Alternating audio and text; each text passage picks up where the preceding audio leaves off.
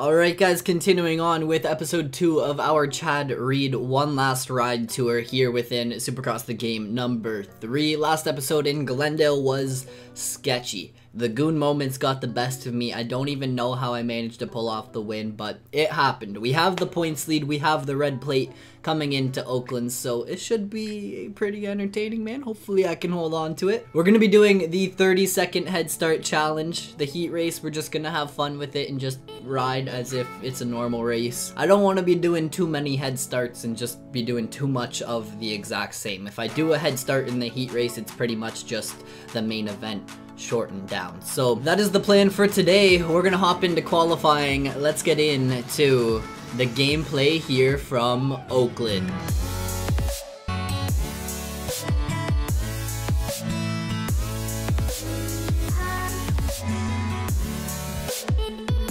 Now before I go any further guys, I haven't seen this in the game yet and I think we just gotta take a moment to appreciate it. Whenever I have the red plate, I like to come in and take a look at it and kind of just appreciate it on whatever bike we do have it on. I think it looks pretty fire on the Suzuki. I do find that Suzukis look really good with the red plates. I don't even know why, they just do. And I think this is a perfect example. Hopefully the man CR22 can end off his One Last Ride tour with that red plate. That would be sweet. A little thumbnail action, man. Holy, that'd be pretty. Oh, if that's a thumbnail, easy piece of cake, let's go. Holy, it locks you into autopilot for a long time here in Oakland. Now, I have done a lot of Oakland here on the channel recently. It is a really fun track, so doing this 30-second head start, it might play out pretty good in the long run. We'll have to see. I know I definitely have some lines here on Oakland that I can bust out, or I guess that Reed can bust out, and we should have a few seconds per lap over our competitors. Now, if you guys do enjoy at any point in time, you guys already know, smash that thumbs up button for me. The support has been unreal on the channel recently, guys. Let's see if we can keep that going and show your love for CR22. Smash that thumbs up button for me. Question of the video. You guys know I love doing these.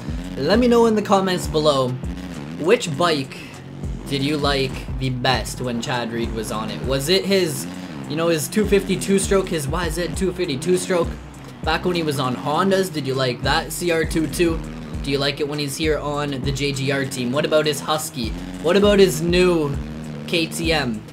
Which Chad Reed bike is your favorite? Let me know in the comments below. Me personally, I don't think anything beats the 252 stroke days, man. The YZ 252 stroke days, I don't think anything beats it. When Reedy was in his prime, would you guys consider that being like Reedy in his prime? Back when two strokes were just kind of phasing out of the Supercross scene in the pro scene. I feel like that's when Reedy was in his prime, but I could obviously be completely wrong. He's obviously not in his prime right now. He's having a ton of fun with the sport, setting crazy records and stuff like that for most main events entered and stuff like that, but definitely not at the tip top of his game, going for main event wins or anything by any means. Like, we watch Reed win LCQs this year, so I think it is cool that he's doing like one last ride. Oh man, that's a big line. I think it is cool. It's a really cool thing, and it's kind of a bummer that with everything that's going on in the world, it's kind of been cut short at this point. And I do know Reed is anxious to get out there and get riding, so we will see him lining up if they do resume racing. I need to look it up. It's Arizona, right? I could be completely wrong, and you guys will probably correct me in the comments, but yeah, if you guys are new around here, you guys already know, subscribe. That button's down there. Turn on those post notifications. Join the Goon Army, guys. We are uploading a ton of content every single day here on the channel. I'm trying to bring back the streams, trying to do some multiplayer streams with you guys and get you guys more involved. I'm always interactive over on Discord, Twitter, Instagram, and yeah, if you guys want to get involved, check out the links in the description. I'm probably the most active over on Discord. You can catch me at random times over on Discord just hanging out, talking about random things with the Goon Army. So join the Discord. That's it for qualifying, man. I was just getting sketchy, and I know Oakland pretty well. Like I was saying, we got about 2 seconds, more than 2 seconds a lap on these guys. So let's get into that heat race. And I think what we're gonna do, we're gonna switch it up. Rather than just doing the heat race as normal, I know I said that's what we were going to do, but I'm gonna do it in helmet cam. Why not do it in helmet cam? That makes it a little more entertaining. It brings you guys some different gameplay rather than just, I mean, more of the same gameplay. So let's do it on that inside gate in helmet cam. Let's see if I can get off to a good start. Oh, we're wheeling. We're getting sketchy already here in helmet cam. Got that whole shot. That is what I needed. And we are off to the races here in Oakland. See if I can bust out this triple. It was sketchy, but it worked. Sketchy, but it worked. And I think that's the motto around here. Through the finish line for the first time, and we are smooth sailing so far on to what is officially lap number 1 in my opinion. Messed up this rhythm. Try and maybe salvage a bounce. Case lifeline. It's not gonna work. Triple. And let's see if we can toss it over that triple. Let's go, man. The helmet cam flow here in Oakland. So far, so good. Off to a killer start in this heat race. But over the wall, this jump.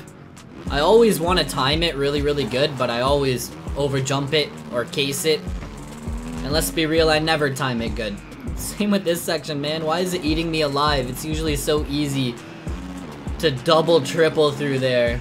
Same with here. I haven't hit this line clean once. Maybe I do need to work on a Chad Reed setup. His bike does feel a little soft.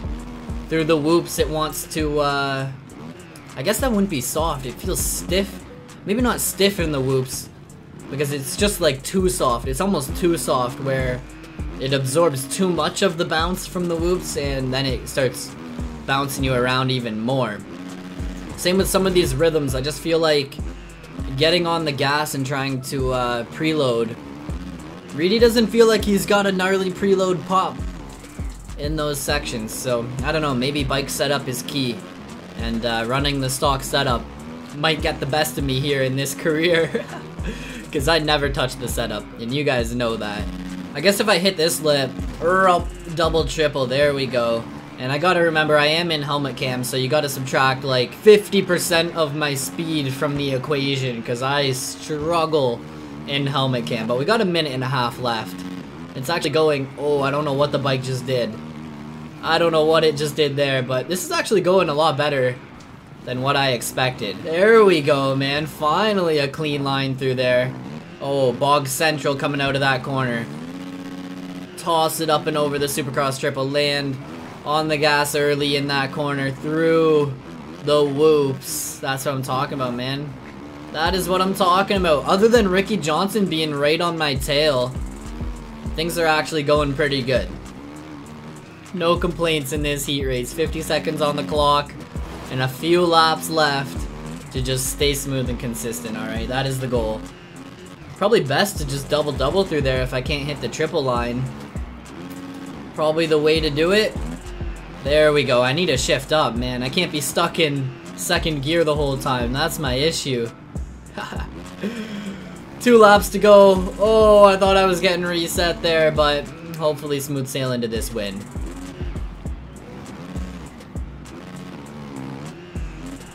Scrub and oh, there we go. That's what I'm talking about. Up and over the finish line for one last time in this heat race. Let's see if I can beat my 1 minute lap time, alright? So triple, up and over, get that bounce. That is crucial through there. Land. Supercross scrub through there. Scrub-a-dub-dub into this corner. Oh my goodness, I'm getting sketchy. And that is it. Lap down the drain. Just like that. Okay. Close but no cigar. 101 for that lap time. Taking that heat race win. It's main event time, man. I was on rails. Not as quick as in qualifying, but of course that helmet cam came into play and slowed me down a little bit. But 1 minute for that lap time.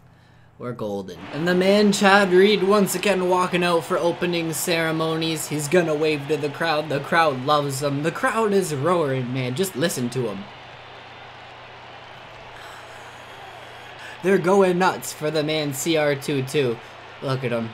The legend himself. So I don't think our gate pick really matters other than trying to avoid that tough block obstacle course. Now, one thing that you guys did mention in my two-stroke career was this right here. You can actually come in, check out qualifying, check out the heat race results, check out the LCQ results, and that's actually pretty cool. If you want to see who's making it in to that main event, you can go ahead and just look at these results and figure it out. It would be nice if you could tab over one more to the main event and it listed all the riders that qualified, but yeah, this screen, it's pretty cool. I do wish that it just threw this at you automatically. I wish that you didn't have to come in and click sessions in order to see that, but that's besides the fact. It is time to get Sendy here in Oakland. The 30-second head start challenge is, of course, about to go down. So these guys are going to attack the track when that timer hits 9 minutes and 30 seconds. We are going to go and see if we can make something happen. Get into that Oakland flow and see if we can catch up to these guys within the first few laps. These first few laps are going to be crucial for the remaining of the series. Honestly, the first few laps of the main event are probably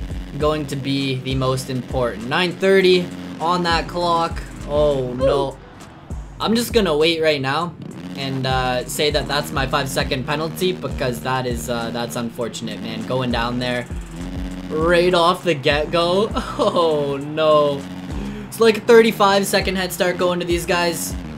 I'm gonna have to find that Oakland flow and definitely see if I can just shred at this point and try and make this comeback happen. 25 seconds to Barsha right now. Oh, I got my work cut out for me. That is for sure. So up on to lap number 2, 24 seconds down from Barsha now.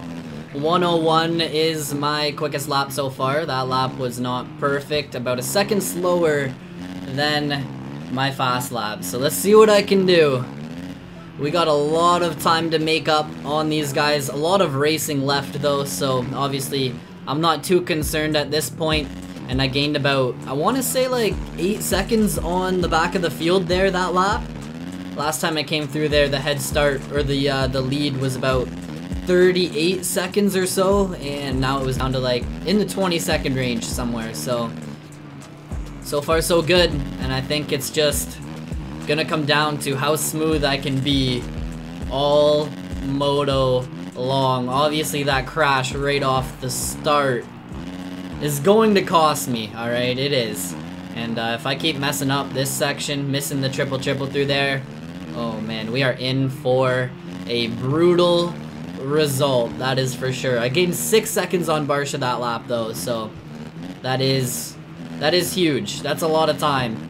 See if I can still bust out this triple. Oh man, I didn't have the perfect drive when I landed that double, but it still worked.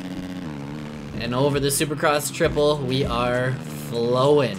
At this point, with basically 6 minutes left on the clock, I am about, I think it said 15 seconds from the leader, which I've gained a ton of time. Cut away at that lead by a ton already, and we're not even at the halfway point. I've only done like 3-4 laps. I think this is my 4th lap, so the progress is happening, guys. I think it's only a matter of time.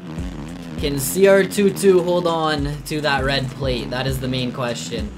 We got that red plate, we got that points lead, and you know he's hungry to hold on to it. The leaders are like just hitting the finish line now, so to put that into perspective for you guys, this is how long it's gonna take me to get up and get to the finish line. That's how far behind we are at this point in this race. So when I was hitting that wall jump, the leaders were hitting the finish line, and I just hit the finish line there. The timer does say 11 seconds behind Justin Barsha, so that's not actually too bad, especially with how much racing we do have left here in Oakland. So let's see if we can get Stewart behind us. Stewart, after having an amazing result in the first episode, he's struggling. The man is struggling out here at the back of the pack. What did I just witness? Did you guys just witness what I just witnessed? Was that Osborne? Someone just sent it back on the track across that berm. Like, I witnessed someone fly to the moon and back coming into that whoop section. I don't know what just happened. I have a lot of questions, but they won't be answered until I can see that replay.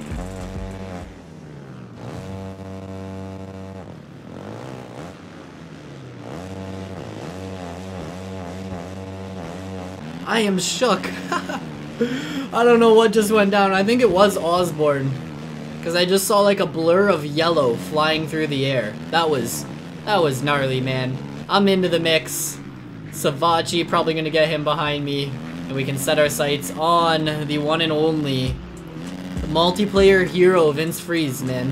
Multiplayer idol, I guess. Every multiplayer rider looks up to this guy right here, Vince Freeze. They seem to love him. As he almost went down there, man. Should I Vince Freeze him? Oh man, there we go. That's what I'm talking about. Taste of his own medicine. Right around Stewart. Chisholm was off track. The AI are getting sketchy, but that is expected. That is expected, man. Into the mix now with, oh, ET3. As we make contact there, I went for a completely different line and just smacked him. The legend Cole Seely, miss having him in the sport, always such a humble dude. And obviously he's out there doing his own thing now. Kind of, after he got injured there, had that crazy, I believe it was like a back injury. Kind of took time off. Now he's struggling to get bikes. Moved from Honda to KTM. I think it's crazy. Someone like Seely, who's been on Honda for how many years? Dedicated to Honda for pretty much as long as I can remember. Like, I do not remember Seely on a different bike other than Honda. And here he is in 2020 trying to get new bikes. And he has to go out and go on a KTM because it was his cheapest option. Like, take that in, guys. If I was like PR at Honda, I would be like, yo, we gotta get this guy a bike. The amount of Instagram followers he has, the amount of YouTube publicity he's getting here and there, like, I don't see why you would just drop him. I'm assuming nothing has happened. Like, Seely wouldn't do anything to burn those bridges with the Honda guys. So I think it's just crazy. Like, I'm not even talking like a, you know, a done up $40,000 bike. Like, I'm talking just hook him up with a stock bike. You know what I mean? Like, let him do the mods if he wants, but at least hook him up with a bike. Like, you would think after having him on your team for that long, that many years, you would want to keep him dedicated to your machine and on Honda for as long as you could, just because, like, he's been loyal to the brand and the publicity that could come from it. Like, obviously he's not out there racing anymore, but man, he's doing YouTube, he's doing Instagram. Like, his YouTube channel is popping, and that's like, say, you know, 50,000 new faces that don't necessarily watch Supercross as it is, right? So maybe those people are only on YouTube, and it could gain them even more publicity. So I think it's just crazy to see Seely on KTM at this point and not on Honda, which actually brings me to the Reed thing. I wonder what's going on there, man. Is KTM hooking these guys up? Because even Reed making the switch. What's going on behind the scenes? What's happening that we don't know about, am I right? But with that little rant under my belt, guys, we got about 2 laps left in this race. I'm in P2. I worked my way through the whole entire field, except Cooper Webb, while talking about Cole Seely there. We made a ton of passes, and it was just like super easy too. Like, I was just flowing, riding my own race. And Oakland, the 30-second head start challenge, I think it's gonna happen, guys. I think it is. Double through here, we're into the lead, past the man Webb, just like that. I don't think I could have asked for an easier race, honestly. No real crazy moments or anything, and even with that crash at the start, still managed to get up and get into that lead. You guys could say that I didn't wait a full 5 seconds at the start, and you're probably right, but man, I got the short end of the stick there. That was just bad timing. I don't even know where I'm really gaining a ton of speed or a ton of time on these guys. I think it's just the flow. The Oakland flow that I'm keeping alive seems to gain me a bunch of time. Because I think for the most part, we're all hitting fairly similar lines. Maybe not through here though. When I do get that double triple clean, it is quick. It's a quick line. Get through here, up, jump up, on, off. Alright, we can just wait for a little bit. We can wait.